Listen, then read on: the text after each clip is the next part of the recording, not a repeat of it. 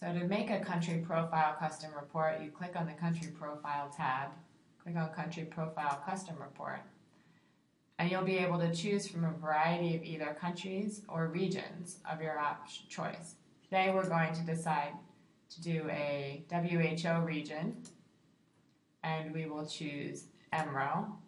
Here are the list of EMRO countries. We'll click Next. We'll also choose Gavi Phase 2 eligible countries. As the pop-up tells us, that means countries that were eligible for Gavi support in 2006 to 2010, which includes 72 countries. Click on Next. Today, let's get a history of GNI per capita in these countries.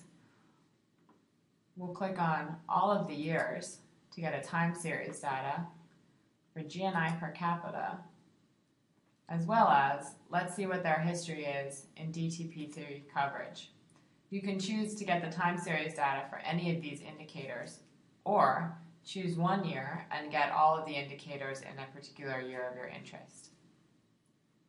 These are all additional indicators that you can choose at any given time that will appear in one output. Click on Next.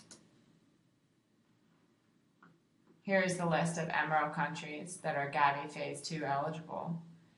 We'll click Get Report.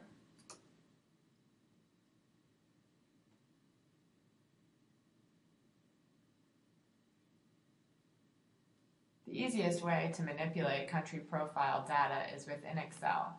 So often, users will select a format to export the data into Excel and click on Export.